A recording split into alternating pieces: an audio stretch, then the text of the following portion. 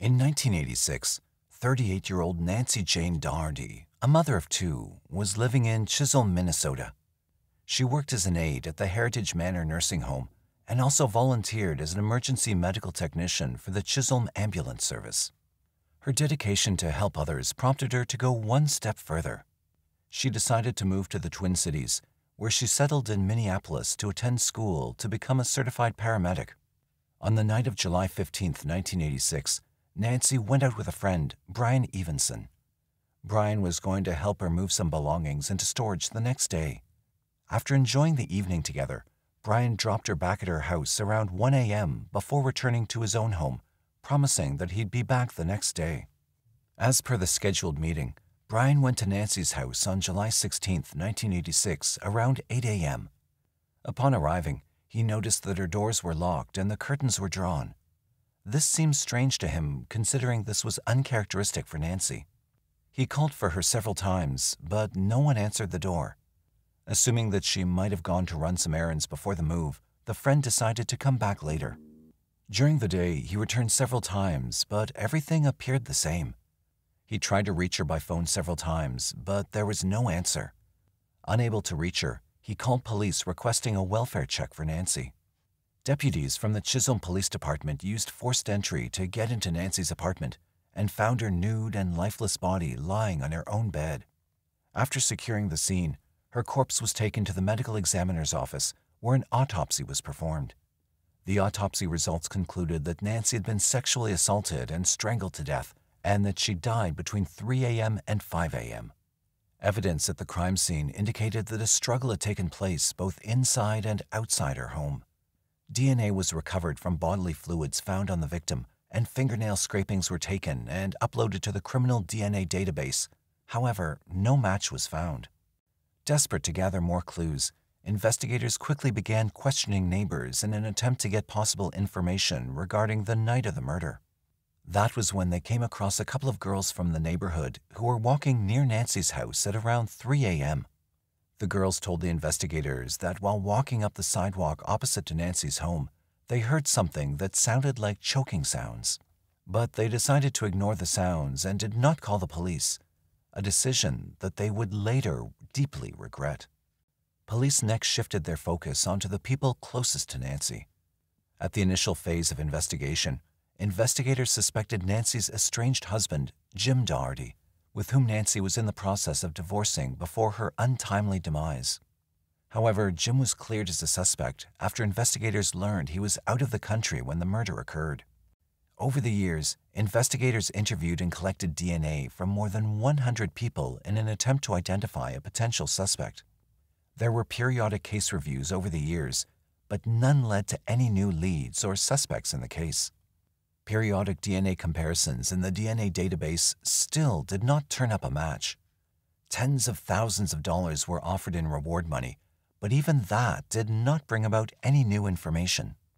The murder garnered adequate media attention in the news, but that too only ended up providing dead ends. Investigators were still nowhere near identifying a suspect. With the case having remained dormant for years, in early 2020, the Chisholm Police Department decided to approach the Parabon Nanolabs to request aid in retesting the decades-old DNA evidence. Parabon Nanolabs specializes in using public genealogy databases to help the law enforcement to generate leads in cold cases. The lab coordinated with law enforcement and began developing the suspect's DNA profile from the decades-old DNA evidence. After scouring through the DNA databases, their hard work finally paid off and gave them the name of their suspect, Michael Carbo Jr. In 2020, 52-year-old Michael Carbo Jr. was living in Chisholm, Minnesota. He was only 17 years old when the murder took place and lived less than a mile from Nancy's home. He was a senior at Chisholm High School, the same high school Nancy's children attended. For more than 3 decades, Carbo lived in Chisholm, but was never on the radar of law enforcement. To gather more conclusive evidence from Carbo, deputies from the Chisholm Police Department began surveying his Lincoln Square apartment in Chisholm, where he lived alone. They collected a garbage bag that Carbo disposed of in a trash can.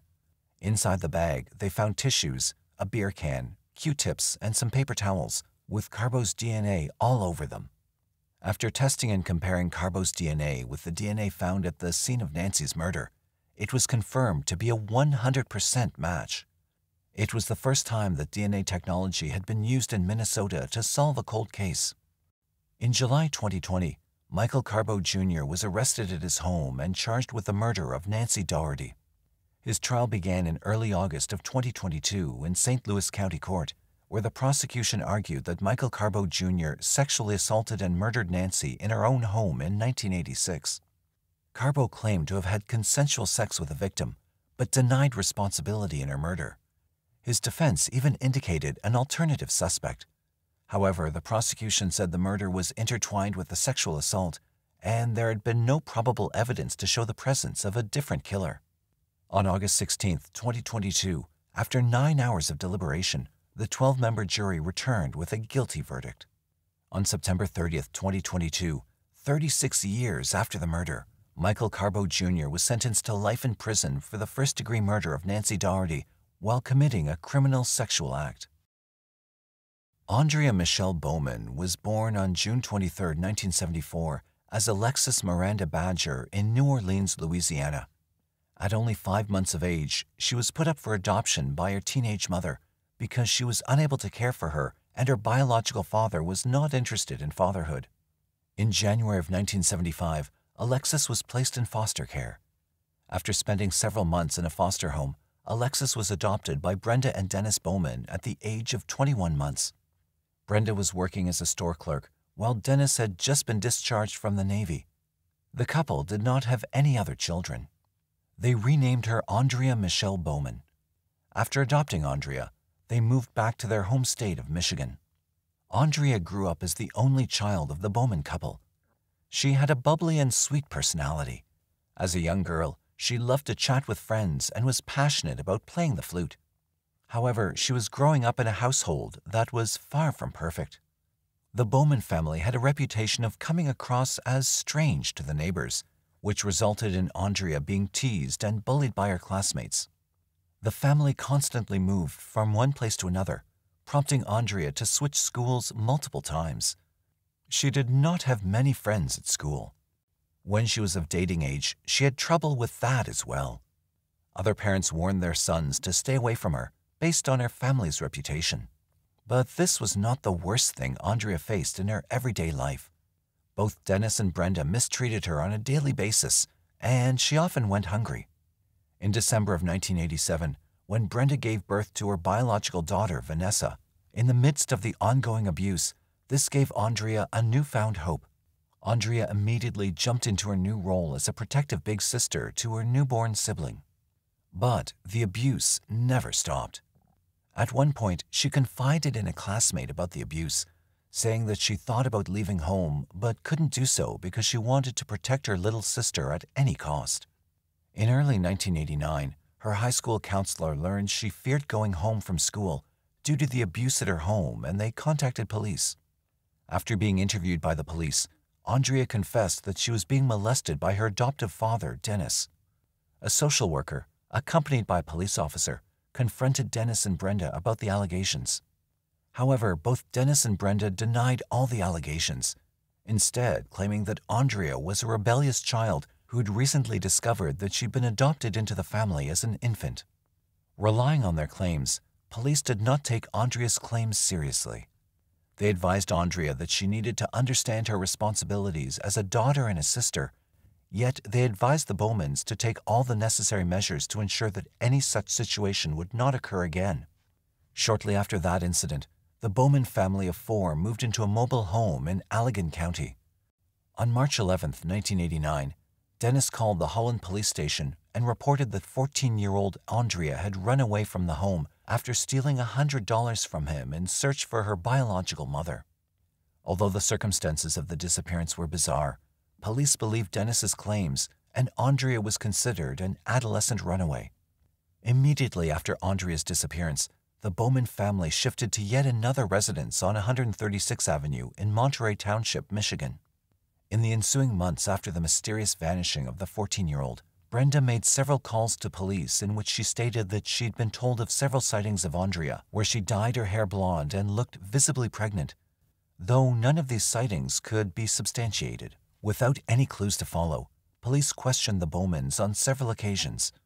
However, although Brenda and Dennis were both cooperative with police initially, as police conducted more and more interviews, they eventually stopped working with the police. Over the years, investigators observed some discrepancies in Dennis's story. Every time he talked to police, his story would change a bit. Suspecting that Dennis had something to do with his adoptive daughter's disappearance, police began digging deeper into his past. But they could have never expected what they were about to learn. In 1980, Dennis was arrested after he attempted to lure and assault an 18-year-old girl from West Olive, Michigan, into a wooded area by threatening her with a handgun. He pleaded guilty to the assault with intent to commit criminal sexual conduct after working out a deal with prosecutors. Though he was sentenced to 5 to 10 years in prison, he was released in February 1986 after serving the minimum 5 years. Despite this, investigators had no evidence to criminally implicate him in Andrea's disappearance. The case garnered national media attention. In 1993, Andrea's photograph was shown in the music video for the Soul Asylum song Runaway Train, along with other missing children. Despite this, Andrea's disappearance remained a mystery for many years to follow. In 1998, Dennis Bowman was again arrested for breaking and entering the home of a co-worker in Ottawa County to steal items, including the woman's lingerie. Before sentencing in the case, he referenced his missing daughter in a letter to the presiding judge, saying that he's the loving father of 2 daughters, 125 and 111. However, he neglected to mention that his eldest daughter had been missing for over a decade at that point. He was eventually sentenced to just 5 years of probation for the crime. No progress was made in the case over the years. In 2002, Andrea's biological mother, Kathy Turkanian, set out to find Andrea. After struggling to find any information about her daughter, Kathy finally learned of her daughter's mysterious disappearance in 2010. From the beginning, she suspected Dennis after learning about the abuse allegations, but she had no proof, only mother's intuition. Andrea's fate remained unknown. That is, until 2019, when evidence from another crime would shed some light onto this case. In November 2019, the then 71-year-old Dennis Bowman was arrested for the unsolved homicide of 25-year-old Kathleen Doyle in Norfolk, Virginia, which occurred on September 11, 1980. DNA evidence implicated him in the crime after 4 decades. During the time of Kathleen's murder, Bowman had been in the midst of the court proceedings for his attempted assault of the 18-year-old. He did not attend court hearings for a 2-week period in September 1980, claiming he was a member of the United States Army and was required to attend a 2-week summer camp. In early February 2020, Dennis Bowman, while incarcerated and awaiting trial for the murder of Kathleen Doyle, was ready to come forward with information about Andrea. He finally confessed to police that he had murdered his adoptive daughter. He alleged that on March 11, 1989, he got into a heated argument with Andrea when she threatened him, saying that she would again report about the sexual abuse. Losing his temper, Dennis slapped and punched her, causing her to lose her balance and fall down the stairs. He claimed that he was afraid that he'd be handed a life sentence if he confessed to what happened. So instead of calling for help, he hid her body in the barn out back on Lincoln Road. Then he called the police to report that she ran away from home. However, he said that he moved the remains a year later when his family moved into the house in Hamilton. Detectives discovered Andrea's remains in a number of garbage bags in a barrel buried in the back of the couple's Monterey Township home. In August 2020, Dennis Bowman was charged with 1 count of first-degree murder, first-degree child abuse, and mutilation of a dead body. The autopsy performed on Andrea's skeletal remains suggested that there was evidence of sharp force and blunt force trauma. The medical examiner stated that a sharp-edged tool was likely used in the mutilation of the body. As the investigators confronted him with the information, he came clean, saying that he had put the girl's body into a cardboard barrel, which was too small to fit the whole body. So he chopped her body up with a machete and an axe to make it fit. He put the victim's body parts in 4 bags and buried them in his backyard, until a year later when he dug them up and reburied them in the backyard of his new house in Hamilton.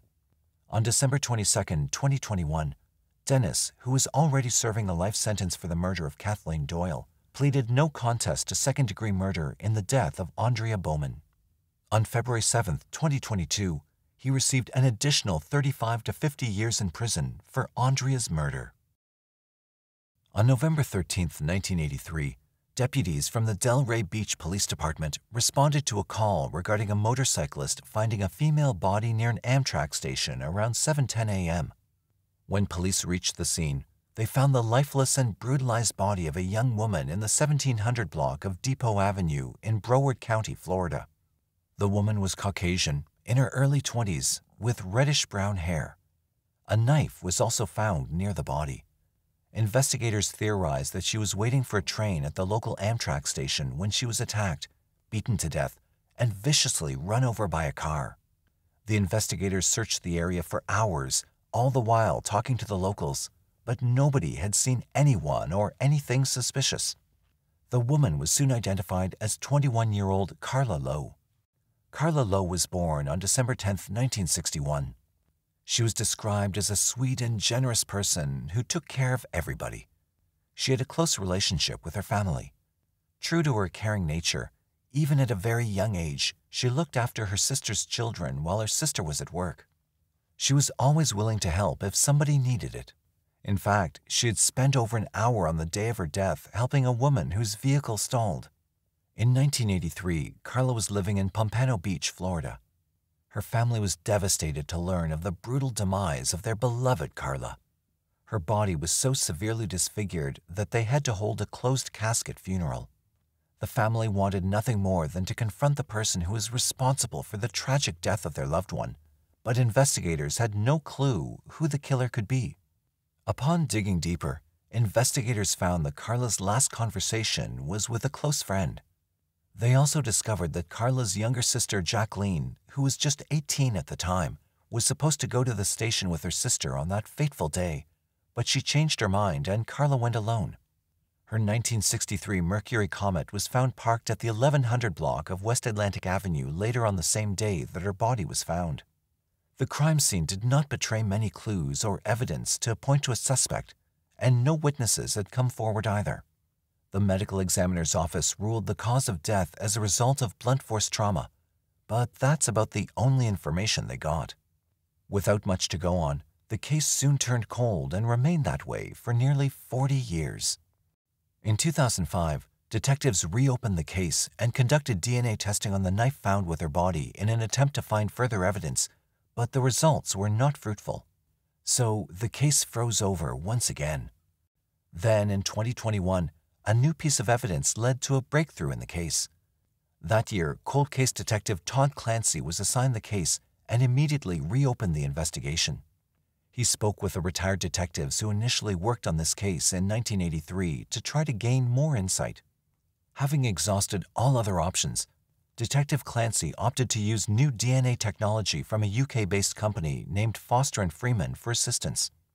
The company offers a technology called Recover, in the form of a chemical vapor fuming process to develop fingerprints on a range of difficult surfaces, including those that have been exposed to extreme heat, such as bullet casings, and items that have been washed in an attempt to prevent identification. Using this technology, detectives were able to get a fingerprint, but did not disclose what item was used. The fingerprint linked to 59-year-old Ralph Williams, a longtime Florida resident. Back in 1983, on the same day that Carla's body was found, detectives had arrested Ralph on unrelated grand theft auto and burglary charges. However, this was not the first time he'd been looked at as a suspect in Carla's murder. An investigation was launched on him in relation to the murder of Carla after his fellow inmates told the investigators that he'd confessed to her murder. While searching his home, detectives found a chunk of bloody reddish hair, but shockingly, that was not enough to link him to the crime. Without any further evidence, charges could not be filed against him, which caused the case to lay dormant for years. Ralph's extensive criminal record shows more than 20 arrests across Florida on charges that include burglary, resisting an officer with violence, robbery with a gun or deadly weapon, selling, manufacturing, or delivery of heroin and marijuana, and possession of burglary tools. On November 30, 2021, Ralph Williams was arrested from his home at Jacksonville, Florida for the murder of Carla Lowe. Detectives concluded that he'd neither any connection to the victim nor any motive for the murder. However, some belongings were taken from her. After spending a year in jail, finally, in November 2022, he was offered a deal from the prosecution. Although he initially rejected the plea deal, saying he was dissatisfied with his public defense team and sought to hire his own attorney, he soon had a change of heart which prompted him to accept the plea deal. Under the terms of the plea, he pleaded to the lesser charge of manslaughter with a weapon and was sentenced to only 1 year in prison and 10 years of probation. Since he already served 1 year in jail, he was credited for the time served and was released. The victim's family was understandably upset with this outcome. Carla's sister, Jacqueline Lowe Repas, stated that it was not justice. She further said that she and other family members didn't really want a plea to begin with, but they understood why it was presented. Despite the anger, they have accepted the outcome. Between 1990 and 1999, Myers Park, an affluent neighborhood in Charlotte, North Carolina, was shocked and scared to its core as a serial rapist preyed on young girls in and around the area. The string of tragic incidents began on June 13, 1990. On that day, deputies from the Charlotte-Mecklenburg Police Department responded to a home on Maryland Avenue, but they did not anticipate that this was the beginning of many sleepless nights for the community, as well as detectives in search of the perpetrator. The victim was a teenage girl who stated that a man broke into her home and sexually assaulted her. However, she could not provide a proper description of her attacker, given the fact that he was wearing a ski mask and was careful not to leave behind any evidence. While police were still trying to figure out how to proceed with their investigation with no description or evidence, a similar sexual assault occurred in the same area just a few miles away. This man was just getting started inflicting his wrath upon this community. Over the course of the next 9 years, the perpetrator wreaked havoc on the people of Myers Park by committing a total of 15 sexual assaults on young girls. The last attack was reported on January 9, 1999, on Highview Road in Myers Park. Of these 15 cases, the oldest victim was 18 years old. The youngest was only 3 years old. Every one of these assaults were very similar, and the modus operandi was unique. Police concluded that they were conducted by the same person. However, they were short of clues to conduct a proper investigation. At that point, they had only a generic description of the attacker. He was described as standing between 5'2" and 5'4" and aged between 20 to 30 years with a muscular build. The man wore a dark ski mask and gloves with a dark jacket and dark trousers. His race or ethnicity could not be identified at the time due to conflicting information from the victims. While some victims identified him as Hispanic, some thought he was Caucasian. In the majority of the attacks, the suspect, armed with a knife, broke into a home and moved the young victim to a different location where he sexually assaulted them. However, none were fatally harmed and were released thereafter. After 1999, the attacks abruptly stopped, despite law enforcement not being any closer to catching the perpetrator. This led investigators to believe that the assailant most likely moved to a new place, was arrested, or died. But nothing could be said conclusively. By this point, the media had given him the moniker the Myers Park Rapist. But that didn't stop the investigators pouring their effort into the case. They put countless man-hours into searching for the suspect. Over the years, they had multiple suspects, but could still not conclusively identify the assailant. As years passed, the investigation stalled, and only a few investigators were actively working the case. The Myers Park serial rapist case finally heated up again in 2006 when CMPD formed its Sexual Assault Cold Case Unit with the goal of solving all the cold cases related to sexual assault in the area. And it's no wonder that this case was their top priority. Experienced detective and CMPD Police Sergeant Daryl Price was leading this unit. By this time, DNA technology had evolved, and DNA was found on secondary items in one of the sexual assault cases. Back in the 90s, sexual assault kits were only testing for blood type serology, which is an examination of blood serums that look for pathogens and immune responses to see if the person may have had a disease.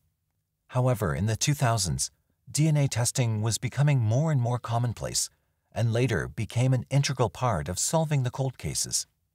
In 2009, 66-year-old Gilbert McNair, who also committed a series of rapes between 1990 to 1998 in the Charlotte area, was arrested. This led everyone to believe that he was the only man responsible for all the sexual assaults.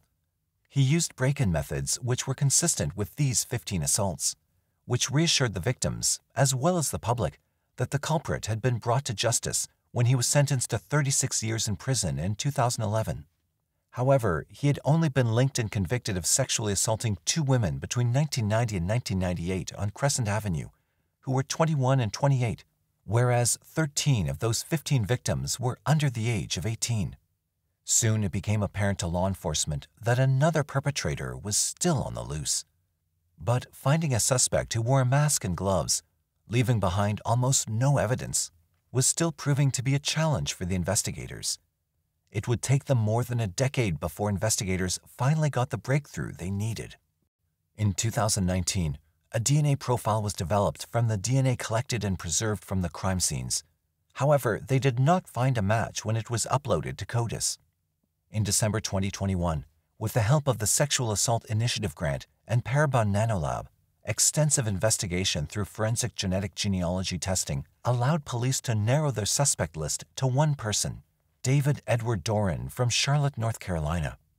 Although Doran didn't live in Myers Park, he did target the neighborhood as a cat burglar who broke into houses during the night and stole the valuables and jewelry, some distant family members of Doran told police. However, no accounts of sexual assaults were ever mentioned. Doran was no stranger to police. In 2001, Doran was convicted for possession of burglary tools. He also had multiple traffic offenses and an assault inflicting serious injury charge, yet he was found not guilty for those charges in 2004. In addition, he had a felony offering bribes charge from 2005, which was also later dismissed. Unfortunately, his DNA was never entered into the CODIS database. Thus, he was never on the radar of investigators for these sexual assaults until genetic genealogy finally unmasked him. Law enforcement agencies across the country are speculating that Doran could be responsible for as many as 50 sexual assaults throughout the U.S. because he lived in several states, including California, Texas, and Ohio. He would have been 49 years old in 1990 when the first attack took place in Charlotte. However, in a press conference regarding the identification of the infamous Myers Park rapist, CMPD Police Sergeant Darrell Price said, "People don't become a rapist at 49 years old. Throughout his younger years, I'm certain he's done this all across the country."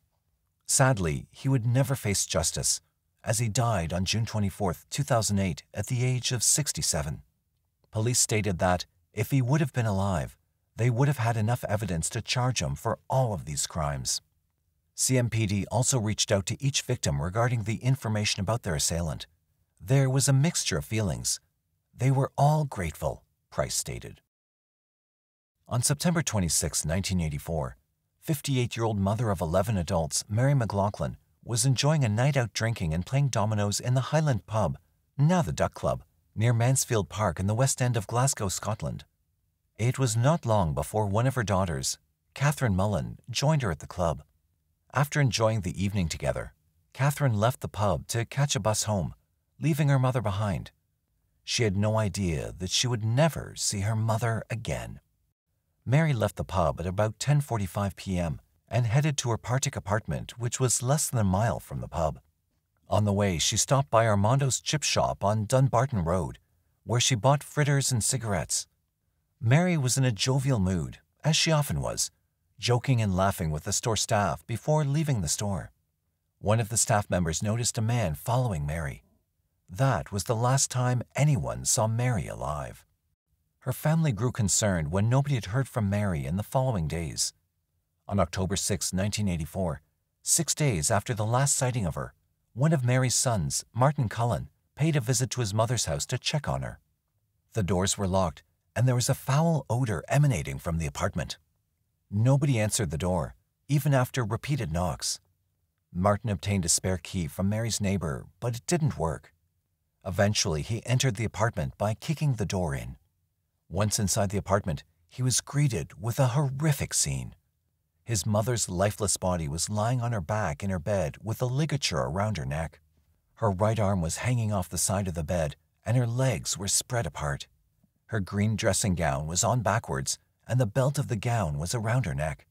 Her dentures were lying on the floor beside the bed. Shocked and heartbroken, he called the police. Police did not find much evidence that could lead them to a possible suspect. The post-mortem examination concluded that Mary had been strangled to death at least 5 days prior to when she was found, indicating that she had probably been killed the same night she was last seen alive. She had extensive injuries, including the visible ligature mark. Without the availability of DNA technology, CCTV footage, or any other digital trails, police in 1984 had very little to go on. Despite taking hundreds of statements from people in the local community, officers from the then Strathclyde Police Department did not come across any witnesses. Other than the periodic reviews, the case lay dormant for years. On 4 separate occasions, in 2002, 2004, 2006, and 2008, forensic evidence was tested, with no significant breakthrough to follow up on. In 2014, the Daily Record ran an episode on Mary McLaughlin's murder on a series called Unsolved. Shortly after the episode aired, a 5th review was launched, and this time scientists were finally able to develop a profile of an unidentified male from the DNA that was found in a knot tied by the killer on the belt of her dressing gown, the gown itself, and a cigarette butt found at the scene. It would take 5 more years before detectives were finally able to positively identify the suspect. 35 years after Mary was stalked and murdered in her own home, police named 59-year-old Graham McGill as the culprit. In 1981, at just 20 years old, McGill was convicted for sexual assault and sentenced to 6 years in prison. However, in 1984, at age 23, due to good behavior, he was able to participate in a Training for Freedom program. This program was meant to prepare him for re-entry into society. As part of this program, McGill was granted a weekend release from prison. On the last night of his release, he crossed paths with Mary McLaughlin. On the fateful night of September 26, 1984, McGill, who was unknown to the area, somehow came across Mary while she was on the way to her home. Taking advantage of Mary's trusting and friendly nature, McGill, who was half her age, struck up a conversation with her. She then allowed him to accompany her back to her apartment where she lived alone. Once McGill entered her 3rd-floor flat, he launched a sexually motivated attack on the unsuspecting Mary. Though she tried to fight back, she was no match for her attacker, who brutally strangled her to death with her own nightgown and fled the scene after locking the door from outside, leaving her to rot there. Although he eluded law enforcement for this crime, in 1999 he was sentenced to life imprisonment for the attempted sexual assault of a 24-year-old woman, yet he was released on license in 2007. On December 4, 2019, McGill was arrested at his home in Glasgow. He was visibly confused. Perhaps he never expected his past to come back to bite him after 35 years. Then again, as a serial offender, perhaps he was confused about which assault he was being arrested for.